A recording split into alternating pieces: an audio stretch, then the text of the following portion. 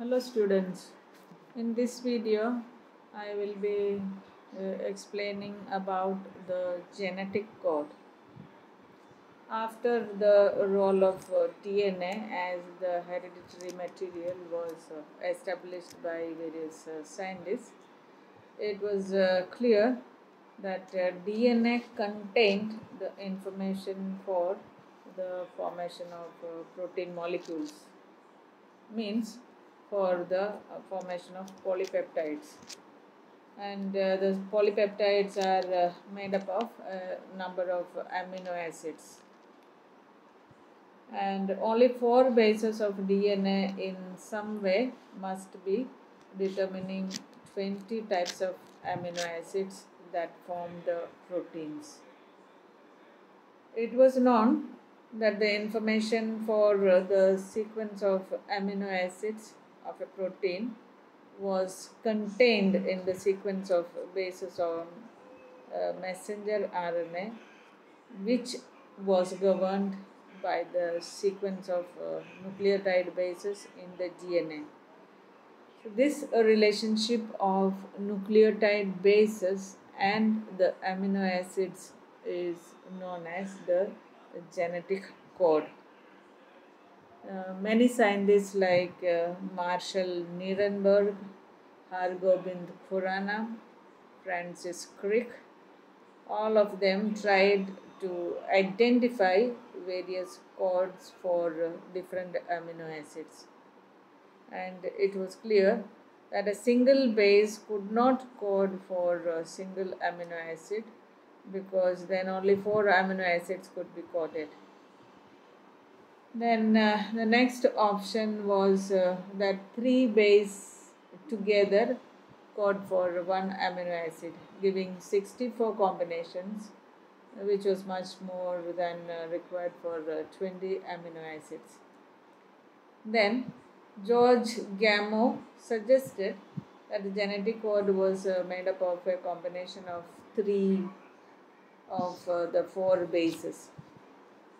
Nirenberg helped the codes to be deciphered, and it has been proved that a triplet of bases, that means 3 bases, codes for 1 amino acid, and this triplet is called as the codon. The sequence of codons in the messenger RNA determines the sequence of amino acids in the proteins. Marshall Nirenberg and other scientists used a cell-free system to translate a polyuracil RNA sequence, that is a U, U, U and U and U, and discovered that the polypeptide consisted of only 1 amino acid, phenylalanine. And Dr. Hargobind Khurana synthesized RNA molecules with a definite combination of bases, and these were later used to decipher the rest of the genetic code. Now we will see the general features of the genetic code. The genetic code is triplet. The codon is triplet. There are 61 codons that code for amino acids, and 3 codes do not code for any amino acid. So those codons are called as stop codons. Then genetic code is universal, means the same codons code for the same amino acids in every form of life that exists today. All living organisms are having the same genetic code. Then the codons are non-overlapping. From the starting of messenger RNA, the sequence of bases read in blocks of 3 corresponding to the sequence of amino acids without any overlapping bases. If the bases from the starting are AUG, then CCA, then AUC. The sequence of codons is AUG, CCA, AUC, and not AUG, GCC, or CAA, or AUE. Then the genetic codon is unambiguous and specific. Some amino acids are coded by more than one codon, so the code is degenerate, and these codons are known as synonymous codons. Most synonymous codons differ in their third base only, and the first two bases remain the same. For example, GGU, GUU,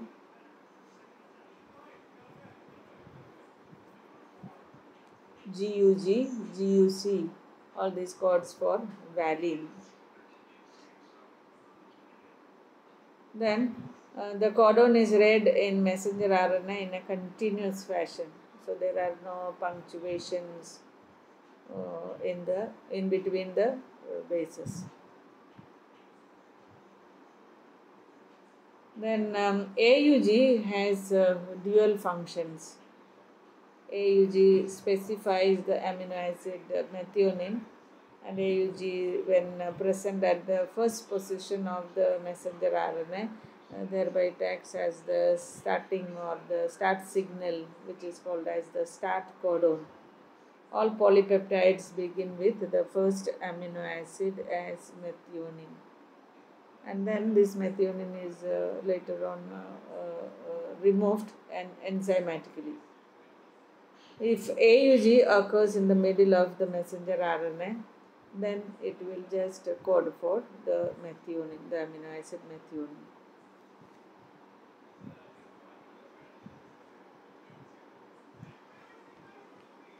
Certain codons like UAA, UAG, and UGA, they do not code for any amino acid. So they are called as the stop codons or the termination codons, or they are even called nonsense codons. Then there is a principle of collinearity. Genetic code works on the principle of collinearity, which explains the specific relationship between the DNA, RNA, and the polypeptide chain. The linear order of the nucleotides in the DNA determines the linear order of codons in the messenger RNA.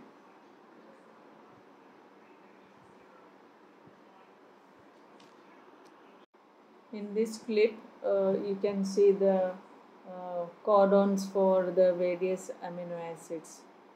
All codons are arranged in this table, where you can see UAA, UAG, and UGA, all in red. They are the stop codons or the nonsense codons.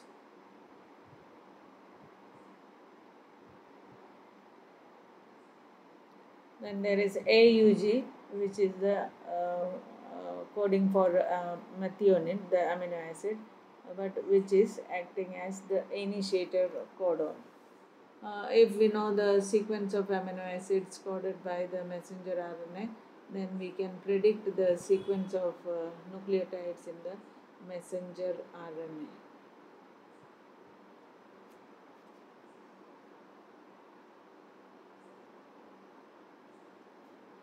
Though the DNA replication is near exact, and any error which may occur due to the wrong base pairing is corrected during the proofreading by certain repair mechanisms. Sometimes the base changes in the DNA is caused due to mutagens like X-rays, UV rays, then high energy radiations and chemicals. So these changes are called as mutations, change the message which is stored in the DNA permanently, and this changed message is copied down on the messenger RNA. So a different amino acid and different protein would be formed.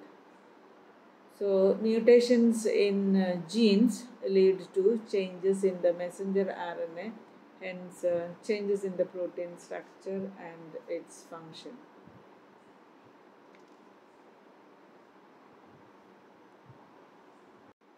Various molecules are required for the protein synthesis. The molecules are DNA, different kinds of RNA like messenger RNA, transfer RNA, and ribosomal RNA. Then ribosomes, various enzymes, and amino acids are all required for the protein synthesis. And the DNA, which is a double helical molecule, which determines the kind of protein to be manufactured. So the protein synthesis is initiated, guided, and regulated by the DNA molecule. And the different kinds of RNA, like the messenger RNA, transfer RNA, and the ribosomal RNA, all of them are important for the synthesis of protein molecules. And all these three types are synthesized directly from the DNA. A messenger RNA is a single-stranded molecule that carries the coded information for protein synthesis from DNA to the cytoplasm. And the information which is there in the messenger RNA is stored in the form of a sequence of nucleotide bases in a linear order. And messenger RNA is formed under the influence of enzyme RNA polymerase 2. And messenger RNA carries the transcribed message in the form of a base triplet or the genetic codon, and the base sequence of the codons is later translated into amino acid sequence. From the very beginning of the proposition of the code, it was clear to Francis Crick that there has to be a mechanism to read the code and also to link it to the amino acid. And because amino acids they do not have structural specialities to read the code uniquely. And Francis Crick postulated the presence of an adapter molecule that would read the code and would bind to the specific amino acids. So the tRNA was postulated by Francis Crick, and its role as an adapter molecule was assigned much later after further studies.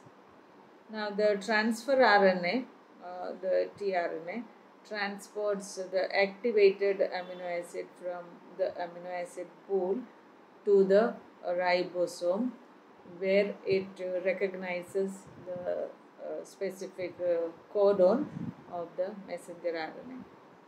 It is an adapter molecule that on one hand reads the code and on the other hand binds to the specific amino acid. So each amino acid has its own transfer RNA. This transfer RNA is formed just like the messenger RNA, which is formed from the DNA template. But after the formation, the single stranded structure becomes twisted and folded over itself, and the RNA appears to be a clover leaf shaped structure in a two-dimensional form. And in the three-dimensional form, it appears to be an L-shaped molecule having three main loops and a short stem. And each part has a specific function also. The stem at the 3' end always has CCA sequence. In all tRNAs it is the same. This is the binding site for the specific amino acid. And the 5' end of the transfer RNA always has the base G, guanine. And one of the side loops is supposed to be the amino acyl tRNA synthetase recognizing region. Amino acyl tRNA synthetase is the enzyme recognizing region. The other side loop helps in the binding of tRNA with the ribosome.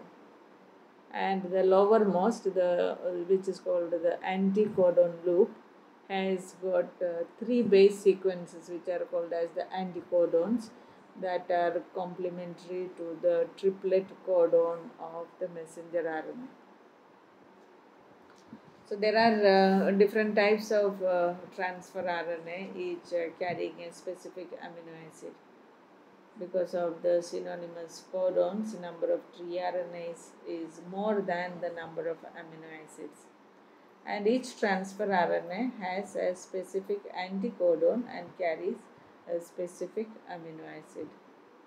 So there are no transfer RNAs for stop codons.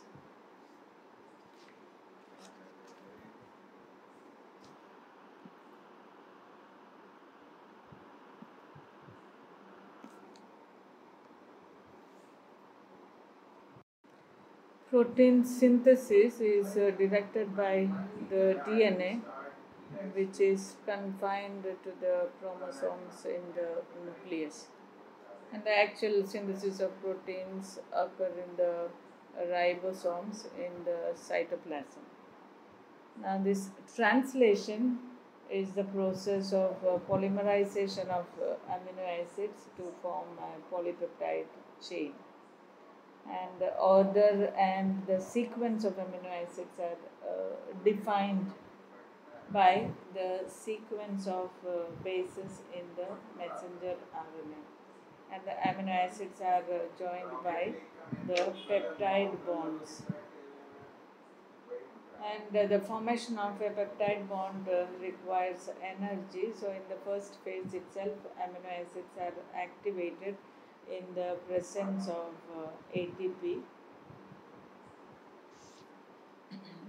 The actual synthesis of protein occurs on the ribosomes in the cytoplasm, and the unidirectional flow of information from the DNA to the RNA to the protein is called as the central dogma in the molecular biology. Various steps are involved in the protein synthesis. The first one is the attachment of messenger RNA with ribosomes and the formation of the initiation complex. Then, second process is the activation of amino acids and their attachment to the transfer RNA. Third is elongation of the polypeptide chain. Then fourth, termination and release of polypeptide chain. Fifth one is modification of the released polypeptide. Now we'll see the first step, that is attachment of the messenger RNA with the ribosomes and formation of the initiation complex. So before protein synthesis, the ribosomes are occurring in the dissociated and inactive state. Now, for the formation of the initiation complex, all the three factors needed to be present. So, those factors are the messenger RNA with the AUG as the initiation codon, then the first transfer RNA that will be charged with the first amino acid, that is methionine charged transfer RNA carrying the anticodon UAC to match with the codon AUG.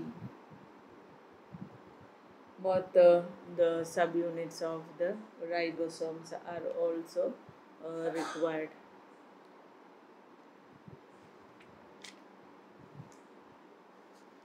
The methionine transfer RNA binds at the initiation site is different from the transfer RNA that inserts methionine elsewhere in the polypeptide chain.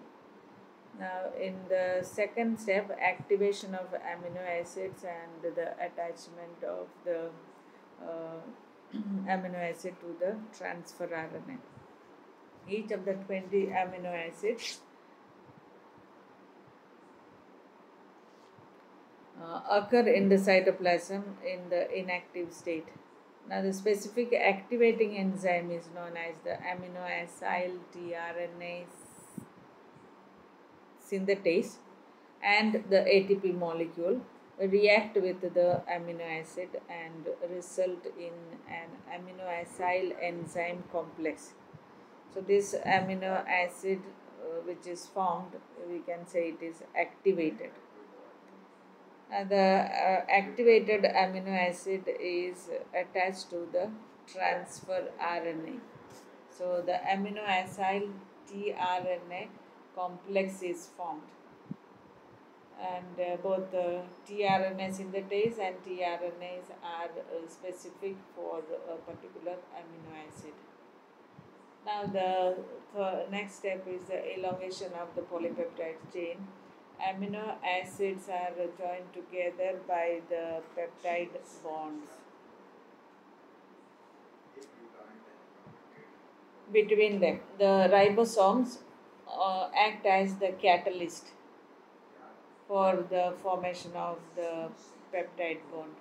The carboxyl group, that is the COH group of one amino acid, is reacting with the amino group, that is the NH2 group of the other amino acid, and the peptide bond is formed with the removal of a molecule of water. Now, the function of formyl methionine tRNA is to make sure that the amino group of the first amino acid is blocked and only the COH group of the first amino acid is available for the formation of bond with the next amino acid. So the chain always grows from the amino acid to the COH end. Then the elongation of the polypeptide chain, which is the next step, involving the addition of amino acids, then relative movement of the ribosomes and the messenger RNA, movement of transfer RNA from A site to the P site. The first tRNA has already occupied the P site and the A site is empty, which is exposing the codons on the messenger RNA. A site is occupied by the second tRNA with its specific amino acid, which is showing the complementary anticodon. So the transfer of the first amino acid to the second amino acid by the formation of the peptide bond between them. So this reaction is catalyzed by the peptidyl transferase enzyme. So the link between the first amino acid and the tRNA is broken, and the COH group forms a peptide bond with the NH2 group of the amino acid 2. COH group of the first amino acid will be linking with the NH2 group of the second amino acid, and the second tRNA at A site now, which is carrying 2 amino acids, and as the ribosome moves from left to the right, there is the movement of the messenger RNA. So this movement is called as the translocation. So this translocation exposes the next codon.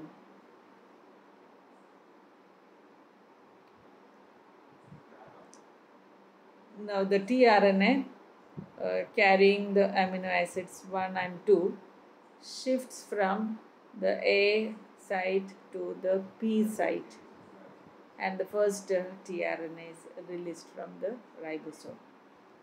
And the third tRNA occupies the A site. The cycle is repeated this way till all codons have been exposed to the A site, and the tRNA released comes back to the cytoplasm to pick up another amino acid. So the messenger RNA strand moves exactly one codon at a time, so that the correct translation of the code is happening. Then the termination and the release of the polypeptide chain. So during the synthesis of the polypeptide chain, the synthesis gets completed when the ribosome reaches the codon signaling the stop, or the stop codons, or the nonsense codons, UAG, UAA, or UGA.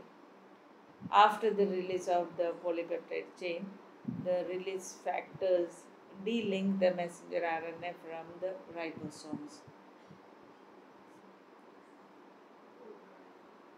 And the ribosomes get dissociated into larger and small subunits, and the messenger RNA disintegrates. Then the released polypeptide chain has F met at one end. Unless required, the enzymes detach it, and the rest of the polypeptide chain takes the form of a protein.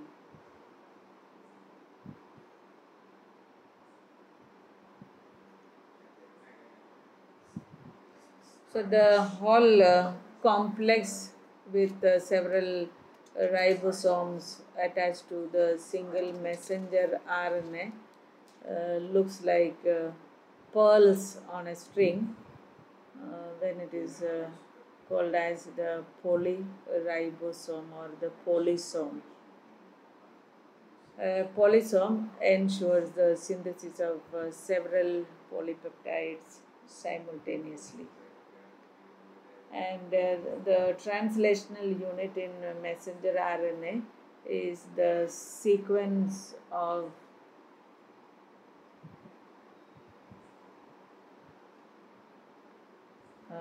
RNA, which is flanked by the start codon, which is AUG, and the stop codon, and codes for the polypeptide. And the messenger RNA has some additional sequences which are not translated. So they are called as the untranslated regions. And these UTR, or untranslated regions, can need for efficient translation bonds.